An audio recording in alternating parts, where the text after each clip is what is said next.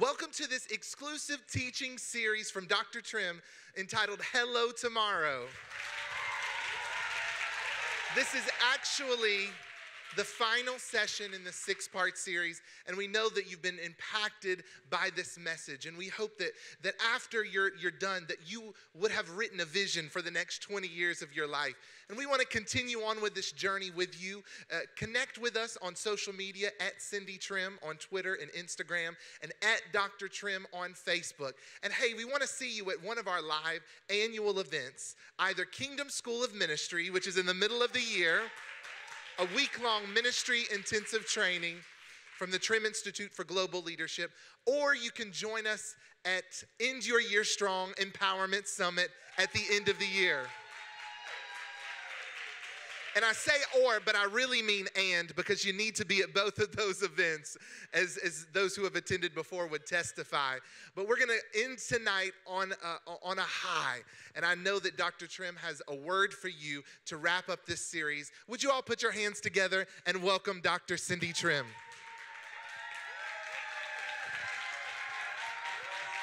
I am super charged.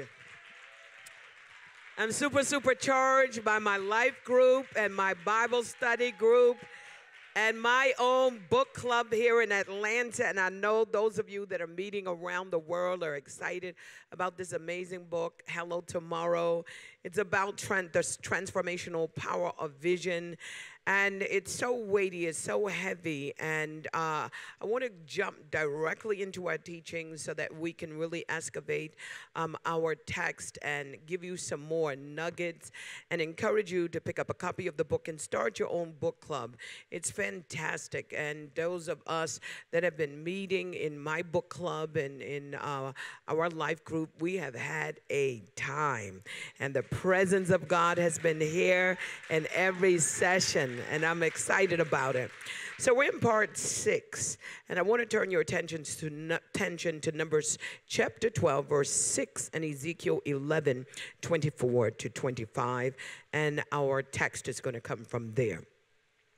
The scripture says, and he said, "Hear now my words. If there be a prophet among you, I, the Lord, will make known myself unto him in a vision, and will speak unto him in a dream." Ezekiel 11, 24, 25 says, "Afterward, the Spirit took me up and brought me in a vision by the Spirit of God into Chaldea, to them of captivity. So the vision that I had seen went up from me.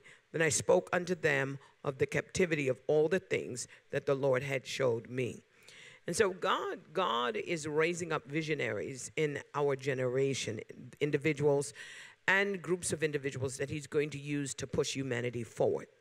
So let's continue to talk about what a vision is. A vision is a heavenly pattern given to man who causes it to become a reality within a specific time, generation, duration, and a space in history. Within a time, a generation, duration, and a space in history. And this is important because usually visionaries are history makers. They're history makers. Hebrews said in Hebrews 8 and 5, "Who serve unto the example and shadow of heavenly things, as Moses was admonished of God when he was about to make the tabernacle. For see, saith he, that thou make all things according to the pattern showed to thee in the mountain." So we are presented with Moses in the book of Hebrews, who was a visionary, that God showed him how to build a tabernacle. Up until this point, there was no such thing as a tabernacle. Nobody had ever built a tabernacle. And so God gave him a vision to push the spiritual life of Israel forward by building the tabernacle that would represent the presence of God and give them a tangible place where they could meet God and to bring praises and bring their offering. And so if we go back into Exodus chapter 25, starting from verse number 1, we can see the things that God had spoken to him and how this actually unfolded. So verse number 25, and it reads, this is verse number 1 to 9. It says, and the Lord spoke unto Moses, saying, speak unto the children of Israel, that they bring me an offering of every man that giveth it willingly. With his heart ye shall take my offering. And so he was not just willy-nilly asking for an offering. He had a vision. And then he was encouraging people to be a part of this vision and help him to bring this vision to pass. And then God gave him the instructions to tell them, anyone that is willing, bring an offering. And this is the offering which you shall take of them: gold, silver, brass, blue, purple, scarlet, fine linen, goat hair, ram skin dyed in red, badger skin, shittim wood, oil for the light, spices for the anointing oil, and sweet incense, onyx stones, stones to be set in ephod, in the breastplate, and let them make me a sanctuary, that I may dwell among them, according to all that I showed thee, after the pattern of the tabernacle, and the pattern of all the instruments thereof, even so shall you make it. And so we understand that Moses was able to build the tabernacle. He knew what to ask for by way of an offering that he would receive from those that were willing. So within any congregation, there might be individuals that are not willing. So we should not use manipulative strategies in order to receive offerings. God will always place individuals within a congregation that has the responsibility and has the anointing and has the assignment to underwrite that vision. And he not only will do it with congregations, but he would do it with nonprofit organizations. You know, when businesses and companies go public, a lot of them have to really raise capital.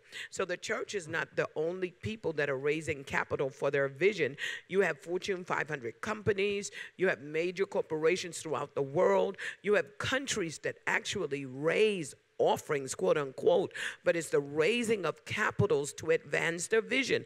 One of the countries, the modern countries now, is Dubai. Dubai has an amazing vision, but all of the resources, the economic and financial resources, didn't come from Dubai nor their government's coffer. It came from countries from around the world where they were able to pitch their vision, and then they gave towards the vision, and this is how they built sufficient capital to bring their vision to pass. Dubai was just a struggling desert place where they would go hungry, where crops wouldn't grow. And this is within my generation. And now they're rising up. And it is the go-to place now for the rich and the famous, right in the desert. You would not believe what they have built, the most beautiful buildings, the most beautiful malls. Everything is beautiful there. But it took the vision of a previous generation to be able to say, we can be the destination.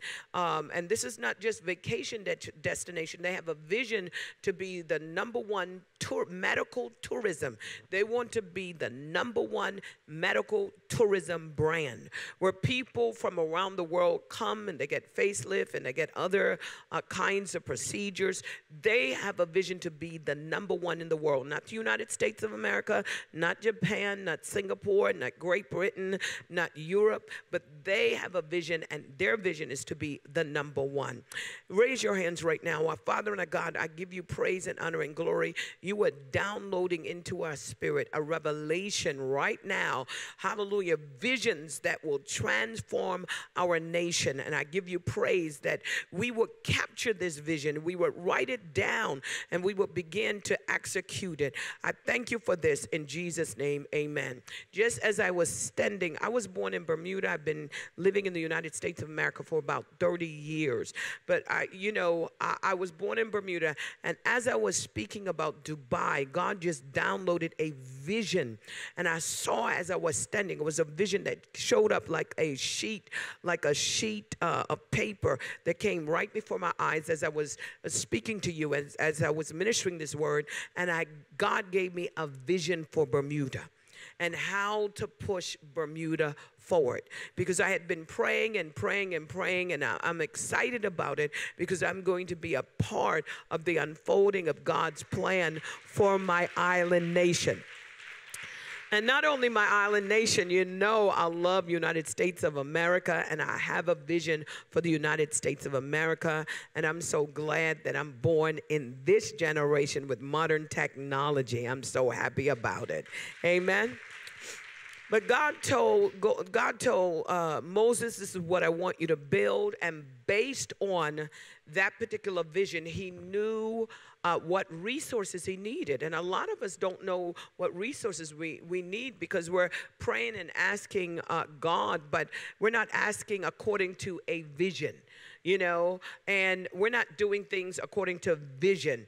I shared with you, I went to Harvard, I went to Oxford, not because I just wanted to get training through Oxford and through Harvard, but because it's a part of the vision that God has given me for the future, what he's called me to do and what he's called me to build. And so everything that I'm doing is as a result of being a visionary. And so it is with you, and so it will be with your children. Let's look at another text, 1 Chronicles chapter 28, verses 11 to 12. The Bible said, then David gave to Solomon his son the pattern of the porch and of the house thereof and of the treasuries thereof and of the upper chambers thereof and of the inner parlors thereof and of the place of the mercy seat and the pattern of all that he had by the Spirit, of the courts of the house of the Lord, and of all the chambers round about, and of the treasuries of the house of God, and of the treasuries of the dedicated things. So God gave him a vision. So he wasn't just building or trying to duplicate another building that he saw around. God actually showed him all of the specifications of this building, and he was able to communicate it, articulate it to his son. You've got to be able to articulate what God is doing with you to another generation, whether it's your sons and your daughters, whether it's a business that you want to send down, whether it's as simple as an inheritance or a trust.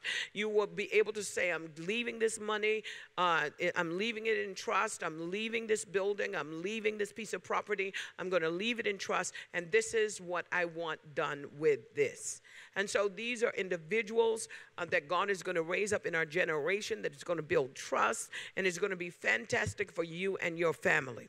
Now, let's look at the next point, visions. Visions are powerful spiritual motivators. So this man named Mr. Wilson, he said, the power of vision derives from its ability to capture the hearts and the minds of an organization's members by setting forth a goal that is both feasible and uplifting. It can reinforce the empowerment that most organizations today seek to promote. It focuses thought and action, providing both the readiness and the aim, as in ready, aim, and fire, for strategic and tactical decisions, helping to ensure consistency in the decision making. It is the star by which the organization steers. Now, he said this about organization, and he likens your vision to being a motivator. It just motivates you, and it just points you in the right direction. So some people know they have to change. Some people know that they want different. They want to move forward. They want to move their business. They want to move their organization, their family. They want to move their companies forward, but they lack the motivation to change. And what will give you the motivation is your vision. So let's face it, change is not an easy task. Whether you or someone else attempts to change, let's take dieting. That's not easy. Let's take exercising. That's not easy. We know we have to do it, but it's hard, so it requires motivation. And you know, a lot of times we have that feeling that something is stopping us, or we don't have that something that we need to move forward. And that something, I'm going to put a word to it, is motivation. But I just don't want to talk about motivation. There was two PhDs that developed a model. One was James and the other was Carlo.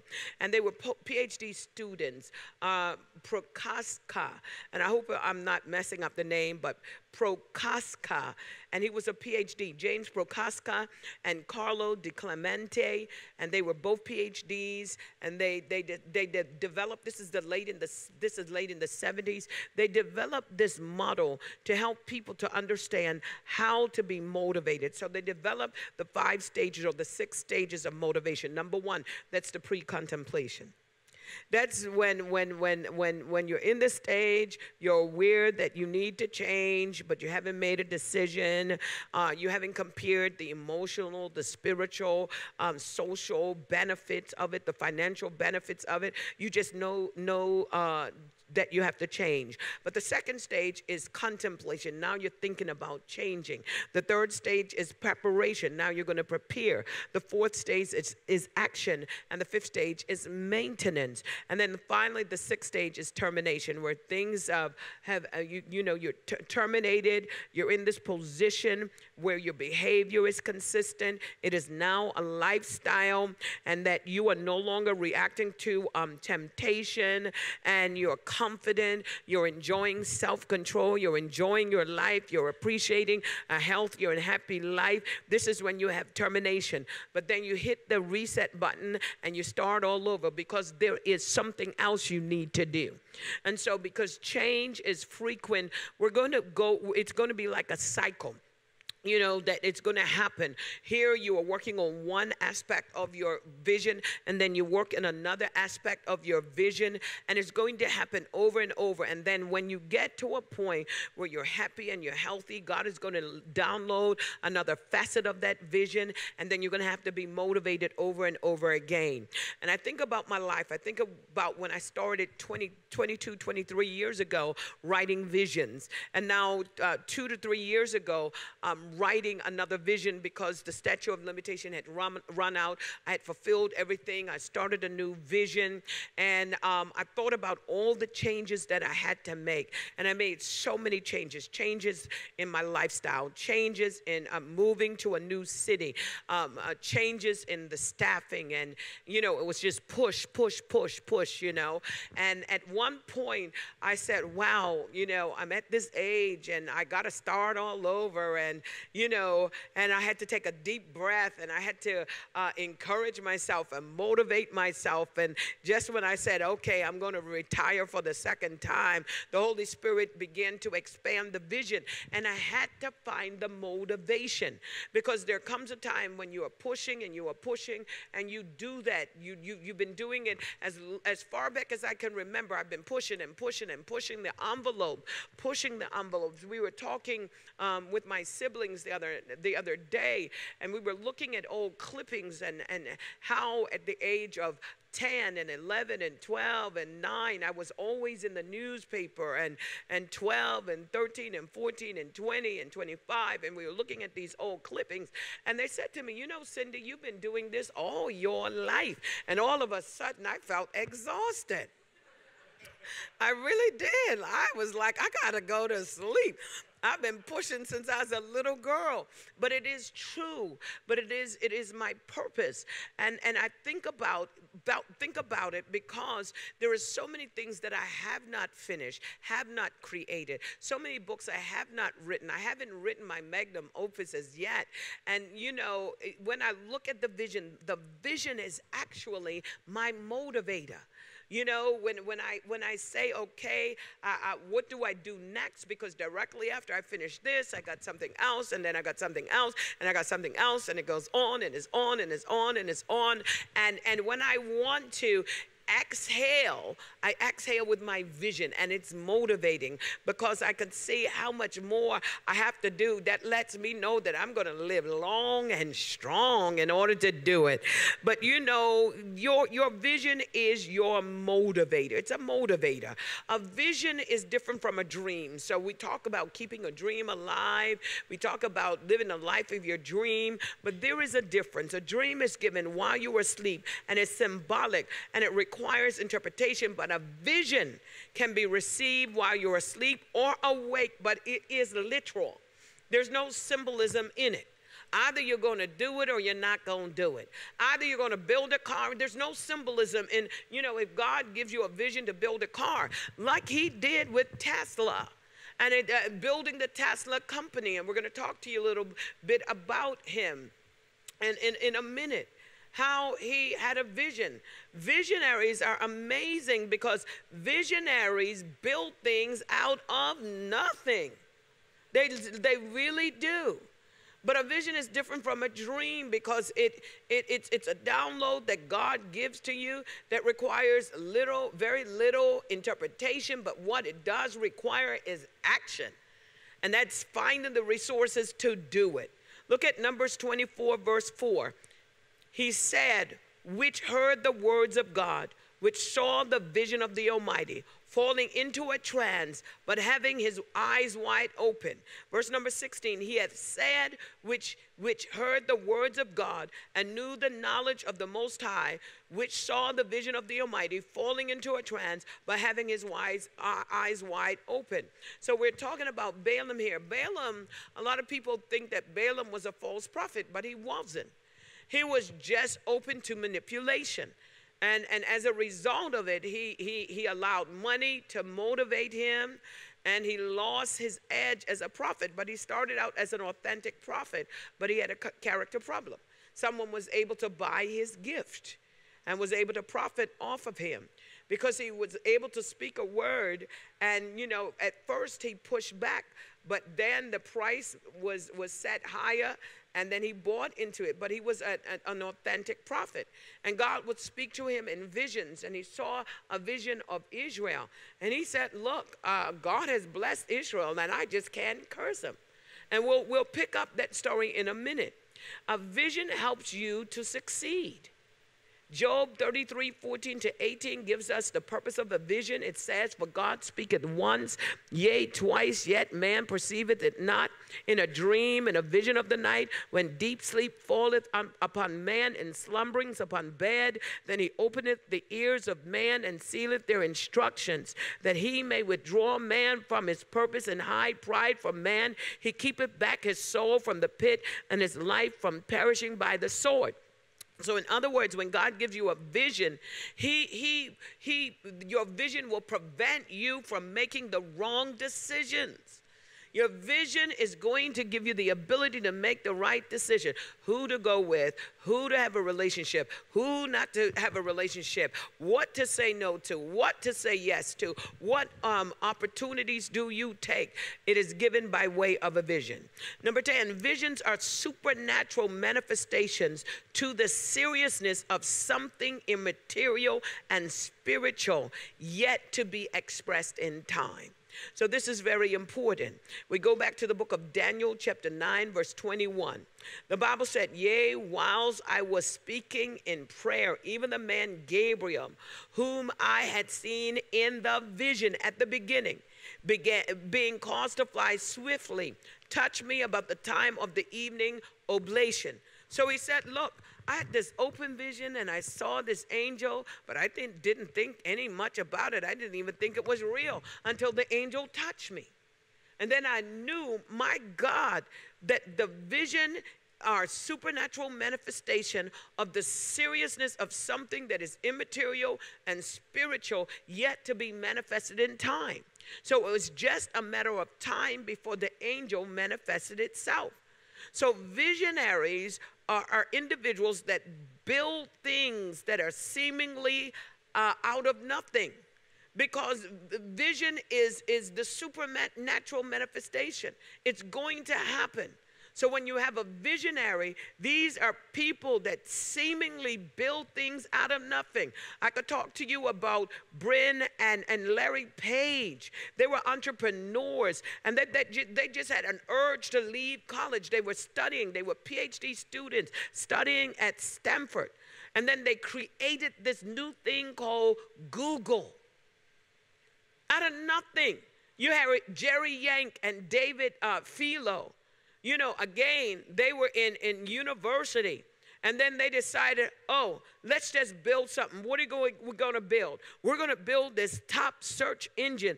And, with $7 billion in revenue, operating in income of $730 million. Can you imagine your operating income, $730 million? Can you imagine a church on a yearly basis that said, folks, God has given us a vision, and every year you're going to give $730 million.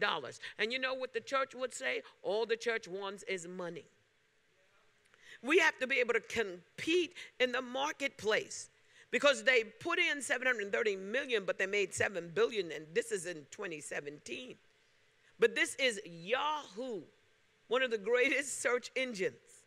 And so you have people like Bill Gates and Mark Zuckerberg and Michael Milken. Milken was the one that built Tesla, built Tesla. You've got these people, Oprah Winfrey and all these thought leaders that didn't have network. Oprah didn't have a network, but she built it out of nothing. And so when you are visionary, you start with what you got. And that is your vision. And your vision is powerful enough to draw every resource necessary to you. Vision is something that sparks interest in humanity. And here it is in Genesis chapter 11, verse 3 to 5. Someone comes up and says, I have a vision of building a tall building that's going to touch the sky. So everybody's like, well, what's a tall building? Well, I saw a vision, so we're going to have to use bricks. Well, what's bricks? Nobody had a brick. There was never a brick. But because he had a vision, they figured out how to make bricks. The Bible said they made it out of slime and stone, and they had for mortar, so they mixed it together. They created this brick, and they built a city and a tower. The Bible said whose top may reach heaven. And they started to do that. And it's interesting because a lot of us don't understand. It was right here that God said, let us scatter them, because whatever they imagine, they're going to be able to do. And this is vision. Vision harnesses your imagination. So vision is the discipline of the imagination. It's you being able to capture the thoughts of God as an image. So you see, you don't speak in words, you don't think in words, you think in images. And your words describe the images. It's just like if it was a hot day in LA, and I describe this all the time, but I have this ice cream place right around the corner from my house, not too far, but you have to drive through the bushes. Everything in Georgia is bush. So you got to drive through these beautiful greenery, and then up pops this white building with these two red cherries on the top. It's called Brewster's, and it pops up out of nowhere. In Georgia, you have buildings that pop up out of nowhere. I'm telling you, you'll be driving in the bush, and all of a sudden, boom, a building. Are you with me? So this building pops out, and it's white, and this is where every now and then when I want an ice cream, I go down, and I love vanilla, and on a hot day, that vanilla ice cream starts just dripping on your hand, and you got to lick it real fast, but it's so refreshing. Let me ask you something. Did you see words or did you see an image? So that's what a vision is. When God speaks to you, you're going to receive what he's saying in an image. And this is why you've got to discipline your mind. Visions give us clear reference points and a measuring rod for success and prosperity according to kingdom standard. 1 Chronicles 17 and 15 says, according to all the words and according to all this vision, so did Nathan speak unto David. So you see, he receives a vision and then he speaks unto David. God gave him an image. A vision brings clarity to your call. So a lot of us have callings, but we're not too sure what God is calling us to do and when he's calling us to do it and where he's calling us to do it. And the same thing with our career, when, where, how. When am I going to start? But when God gives you a vision, it brings clarity to your call. Acts chapter 16, 9 to 10. The Bible said, and a vision appeared to Paul in the night. There stood a man of Macedonia and prayed him, saying, "Come over to Macedonia and help us." And after he had seen the vision, immediately we endeavored to go into Macedonia, assuredly gathering that the Lord had called us forth to preach the gospel unto them. He knew he had to go to Macedonia because he had a vision. So a vision is going to dictate to where you go, when you go, who you go with. This is why you have to have a vision. And again, to remind you, in chapter 8, it's going to give you the 12 areas that you've got to write a vision in. Vision brings strength, it brings creativity, fortification to those that are called to bring it to pass. Again, in Genesis chapter 11, verses 1 to 9, that this vision, they're going to build this building. And God said, that, in verse number 6, behold, the people is one, and they have all one language, and this they began to do, and now nothing will be restrained from them which they have imagined to do. So if you have a vision, it is because you have a disciplined imagination. You don't want to be, the individual that the song that says it's just my imagination running away. No, that's not my imagination. That's a vision that God is given for me, for my life. Now, when it comes to vision, a vision is a spiritual compass that gives a person direction for their lives and a nation a direction for his people. So God spoke to Jeremiah and said, "See, Jeremiah, I am calling you this day, and I'm setting you over nations and over kingdoms to root out, to pull down, destroy, throw down, and to build and plant." This is Jeremiah chapter 1, where God visits him, and in verse number 10, he shows him a vision, and he says, this is the breadth of your influence. This is what you're going to accomplish, and you're going to throw down, and you're going to build, you're going to plant. And the Bible says this, that a lot of our visions are coming from the inspiration of God himself. Job 32, verse 8 to 9, and Job 33, 14 to 18. If you would go there with me, please. And I recognize that I'm talking really, really fast, but I really want you to get this. The scripture says, "But there is a spirit in man, and the inspiration of the Almighty God giveth them understanding. Great men are not always wise, neither do the aged understand judgment. For God speaketh once, yea, twice, yet man perceiveth it not. In a dream, in a vision of the night, when deep sleep falleth unto man, in slumberings upon the bed, then he opens the ears of man and sealeth their instruction, that he may withdraw man from his purpose, or cause man not to go wrong. Because there's a way that seems right unto man, but the end thereof is judgment."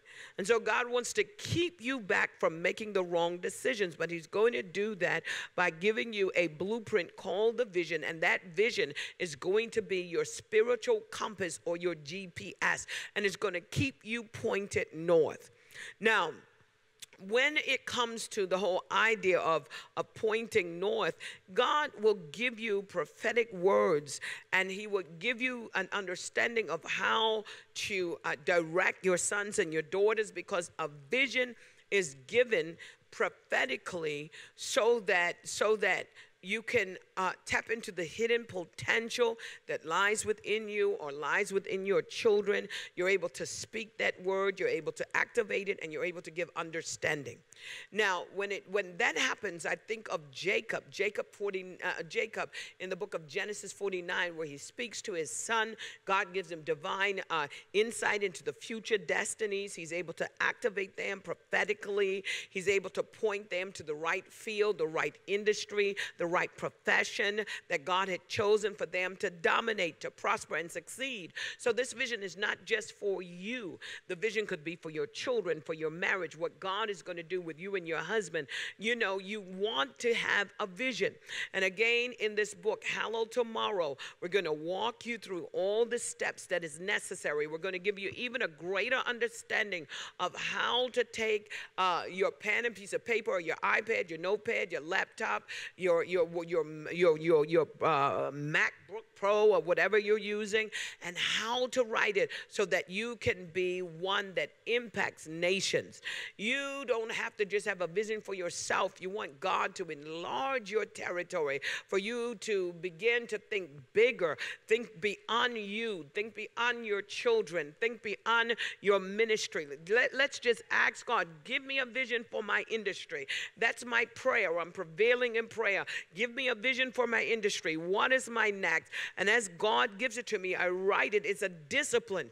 And so then every August, I begin to write the goals and objectives for the next year. I begin to check them off. So by October, November, at the absolute latest, I know the goals, what I'm doing in January, February, March, April, May. I'm able to check them off. I'm able to succeed based on time frames. And it's not keeping up with anybody. I don't care what other people are doing, other than the fact that I'm called to intercede for them, but I'm not called to peer into or behind the veil to figure out what they're doing so I could duplicate or keep up with them. That is not my position. My position is to mind my own business and try to figure out what role am I playing in the unfolding of God's plan for man. Let's give you a few more. More than one vision brings conflict. So when you're in a corporate setting, when you're in a ministry, when you're in a business, you've got to be able to find out what is the vision of this business and ministry and stick to that.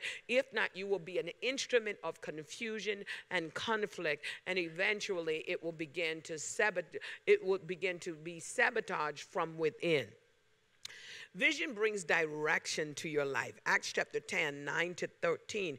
It brings direction to your life. This is what happened to Peter. Peter didn't want to have anything to do with the Samaritans, but God gave him a vision. And through that vision, he understood that a part of his assignment was to open the door to the kingdom, to the church, to the gospel, to the Samaritans. And it was his responsibility to do it and not to keep all of that information to himself. Now, in order to ensure the successful realization of your vision, this is number 17, it's got to be written down. And we spent a lot of time talking about Habakkuk chapter 2, verses 2 to 3. And we gave you and extrapolated the 20 principles for writing the vision from there. Every vision has a designated time for it to manifest, and you should be aware of that designated time. Number 18, visions are given to anointed and yielded vessels. Joel chapter 2, verse 28. Number 19, we have to handle our visions in a responsible matter. We've got to handle it in a responsible manner. If God gives it to us, then we have to observe protocol. We have to bring order into our lives, discipline into our lives. We have to cooperate with the Holy Spirit, not only to bring discipline into our lives, but to refine our spirits so that we are representatives of the kingdom of heaven. Number 20, a vision has the power to separate people one from another. And we see it in Daniel chapter 10. We see that although they were in the same place, they were not in the same position or spiritual space to receive what Daniel had received. And therefore, they walked away. They left because they were not in the same space. They may have been in the same place, but not the same space.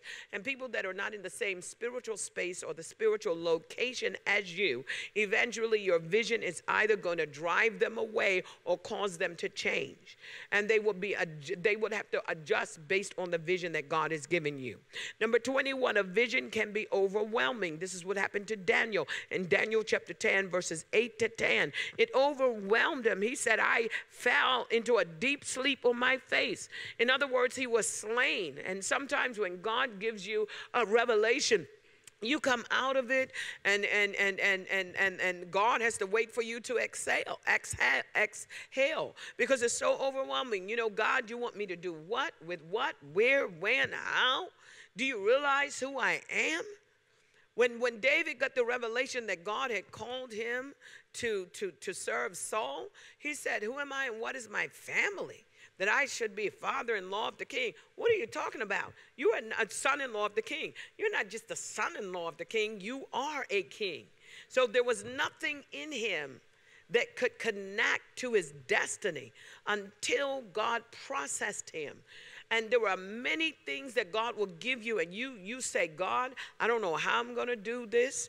Do you realize where I came from? Do you realize who my daddy is, my mama is? Do you realize I don't have a degree? Do you realize I don't have the money? I hope you do realize. I just want to give you a heads up. And God is going to say, I know everything about you.